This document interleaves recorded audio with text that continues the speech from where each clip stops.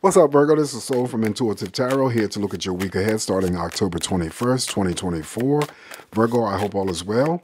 This week I'm using the Bohemian Gothic Tarot to deliver your messages. Now, I'm not reading reversals, but for some strange reason, these cards are showing up in the reverse. Some of them are, and I don't know how I did that. But anyway, if any card shows up in the reverse, I'm just going to read it in the upright position. Also, to complement your messages for this week, Virgo, I'll be throwing one card from the Halloween Oracle, reading the passage from this book directly, okay? And so with that said, let's cleanse the energies from Leo's reading, their messages for the week. What is coming up for Virgo? What does Virgo have to look forward to? Oh, before I forget, I forgot to mention it in Leo's video. Virgo, please exercise your right to vote. It's important. Get out there and vote. It doesn't matter what party affiliation you belong to. Just don't sit by idly and think that your vote does not count or make a difference. It really does. Okay. This election for some people, many people, is very important. So get out there and vote. Anyway, energies for, that was my PSA. Messages for Virgo. What's going on for Virgo this week? You know I'm doing this reading while football's on, and I just had to work this weekend, so I got caught up. I like to get these videos out before I even start the weekend, but it just didn't turn out that way. I've just been so busy. Anyway, let's cut these cards here and start your messages. All right, here we go, Virgo. The first card is the Seven of Wands. So the Seven of Wands is my card that I regard as standing your ground. If you don't follow through with decisions or actions this week, then the Seven of Wands is a reminder of the regret that you may face. So always follow through whatever you decided upon or the actions that you're going to take, okay? And then you shouldn't have any problems if you do. Seven of Wands. On top of the Seven of Wands here, now we have the Three of Swords. Okay, Three of Swords is here. And basically, the Three of Swords is not going to be for everybody, but it does show up for somebody who will understand and recognize why it's here. So the Three of Swords here just represents grief, sadness, heartache, separation. Could be, three painful choices or decisions to make regarding family members, romantic partners, or could be friends. Could be, related to some couples that are still together, but there may be some distance that separates you, that brings on the grief. The doves here could represent pets that get lost and the family is left grieving. Third party in play when it comes to romance. So, yeah. Pending divorces. But it also could be anything related to some sort of painful stuff, okay? It doesn't always have to be the things that I say, because, many people have written in to say that when the Three of Swords showed up for their sign for that week, it meant something totally different, but it was a source of some sort of pain for them. All right, so following the Three of Swords here, now we have the Four of Cups. So socializing, celebrating, even number of cups, interacting with family members, friends, romantic partners, having a great time. Could be in the form of eating out at restaurants or diners. Up next now we have the Page of Cups. Page of Cups, now we have the Three of Swords. It mirrors over to that. So instantly, when it comes to pregnancy, I always say someone could be, if it's not, someone that you know, or I'm sorry, if it's not someone that, if it's not you, then someone that you know could be undergoing cesarean section. Otherwise, this still could be a job offer for some of you. Also could be related to a Virgo who may have entered into a relationship and it's less than 30 days old. It's still fresh. It's still new. On top of the Page of Cups, now we have the High Priestess. So it's important for you, Virgo, to trust your intuition this week. Opposites attract. Also, you may be shielding secrets from someone, or someone is shielding secrets from you. The other thing here, too, that's most important to grasp and remember Virgo, is that there may be something that you need to have a little bit more patience with or about, okay? That would be the High Priestess. Following the High Priestess, now we have the Emperor. The Emperor is a major arcana that represents you having the ability to maintain control. So you'll have control this week over self, not in the form of controlling others or being in a manipulative state.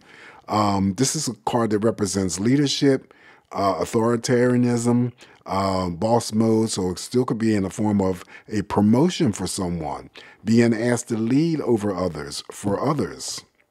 Okay, the character here always connect to someone that could be a father figure to Virgo, down there over in spirit, just coming through to acknowledge they may have worked and served some time in the courts or served time in the military.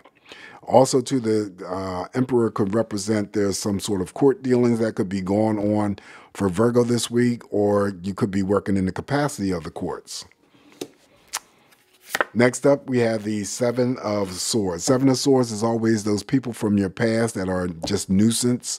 They may be lingering around. This could be friends that you disconnected with. It could be family members that you have distanced yourself from, or it could be exes that were romantically inclined. These people are still up to no good. They have not resolved any conflicting energies. And you have the High Priestess here to help you to discern.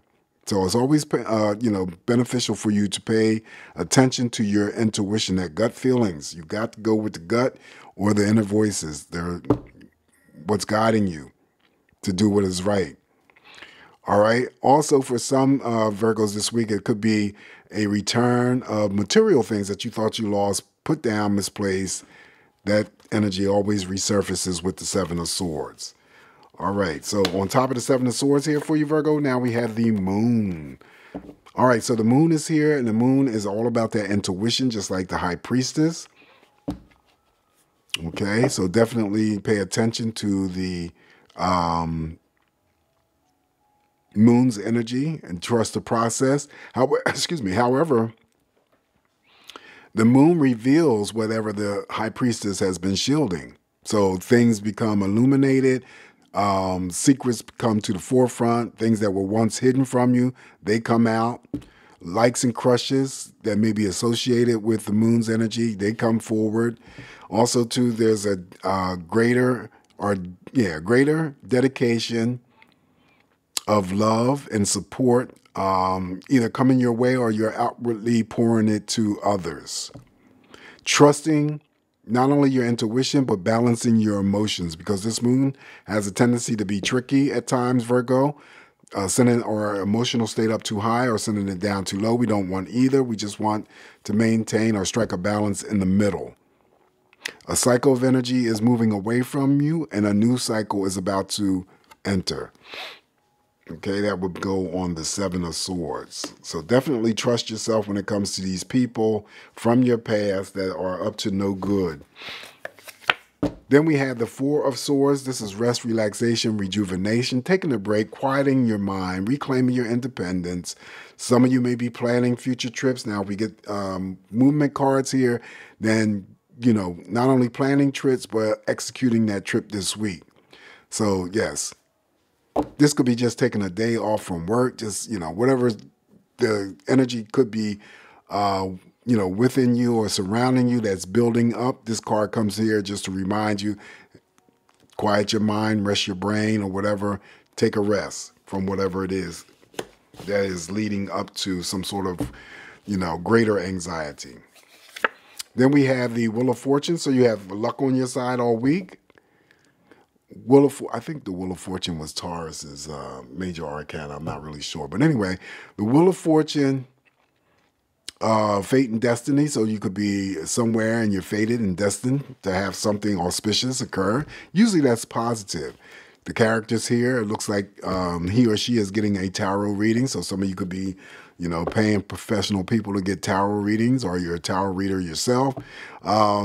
This is one of my big money cards. So if you're the risk-taking Virgo and you like to gamble, just play responsibly, because this is big money.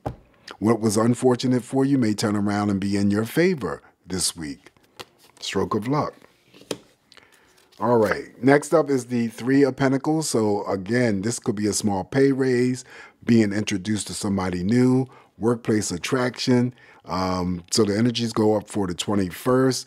By Wednesday, the 23rd, maybe there's some sort of recognition that comes your way. This is usually the completion of a project, whether it's involving your work and collaborating with other people, or it could be outside of work and you're doing all of this on your own.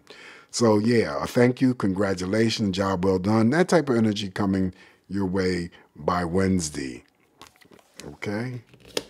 Up next here for you, Virgo, we have the Nine of Swords. Okay, so you're about the fourth sign that's received the Nine of Swords here. This is over thinking a lot about a situation, person, or event.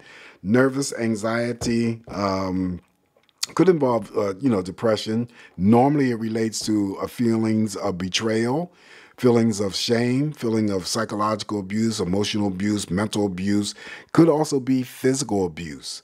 Unresolved energies from your distance or recent past. Okay. Now, I always say that if the Nine of Swords is not what you're experiencing this week, then it could be someone that you're connected to, and of course, it'd be someone who's incarcerated, and there would be their Nine of Swords. But there is some source of energy here of having to discuss whatever is creating a source of conflict for you. But you can also look at the Four of Swords as a reduction of having to work on anything internally or externally that you're conflicted about. Seeking some sort of relief here. I always talk about prescription medication to deal with anxiety, to deal with depression, or non-prescription medications to deal with those things. And you're drinking, smoking weed, smoking cigarettes, or whatever to help you through the days or the nights of whatever is creating the conflict for you. All right, following that here for you, Virgo, now we have the it's the Knight of Pentacles. So this is one of my financial independent cards. Either you're striving to be or you already are. This still could be a job offer, could be a business, some sort of business contract. It could be just the attributes of how people view and see you in terms of your dependability, your reliability, always being there for them. Doesn't always have to result in helping them when it comes to money. Or the Knight of Pentacles could indicate that for some Virgos that your financial situation is on good standing ground. On top of that, we have the King of Swords. So this is a card that represents communication, very decisive and very action-wise. There's something major you're about to do this week. And the king may have communicated his wishes or his intents by clearing up some sort of confusion, uncertainty, fears, or doubts centered around a situation, person, or event. Last card I have for you is the Two of Pentacles. Okay, so it still could be a small pay raise coming in here for some Virgos this week. Juggling two things, an interest in two things, could be working two jobs. The most simplest thing that comes out of this is balancing your checkbook. Okay, I wouldn't worry about the Two of Pentacles too much. Just a little minor juggling act. All right, so this is what I have for you this week, Virgo. I invite you guys to, you don't have to be a professional tarot reader, and you could be an amateur or beginner, and just see how your week turns out based on the cards that I have thrown for you, and, compare them or not compare them to the messages that I have just to see what happens for you. Okay, because I always, tell you guys that what I say is not something that's written in stone. I'm only giving you potential energy of what I feel that has the possibility. All right, so a Halloween Oracle message for you, Virgo. Now, I was saying in the other video, since the Taurus was the other video that I did, and I couldn't figure out what their major arcana was that was connected to them. And I ought to be ashamed of myself because I've been reading tarot for years, but it just couldn't come to me. But anyway, Aquarius, Aries, Pisces, Gemini, Cancer, all received their major arcanas. And I said, at the beginning, if your major arcana shows up in your spread, then you're representing you, then your messages for the week are going to be that much more powerful. Okay. Anyway, so you didn't get the Hangman here, so doesn't necessarily mean that you're not going to have a extraordinary week.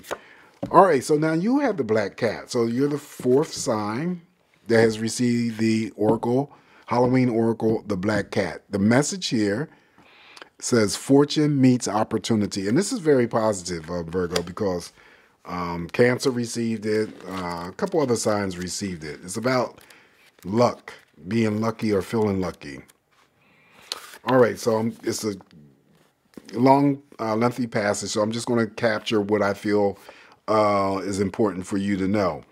Should the slinky black cat cross your path through this oracle, know that good luck and fortune, you got the Wheel of Fortune, right, will be meeting you promptly. Also know that your luck will be even luckier if you are prepared to take advantage of every special opportunity that comes your way. Black Cat. Okay. So this is what I have for you this week. Virgo, remember, it's just me. Take what's going to work, leave the rest alone. Please like the video, share the video, comment on the video. You guys have a safe, great week ahead. Always come back to get more of these messages from me, and I will talk to you soon. Ciao.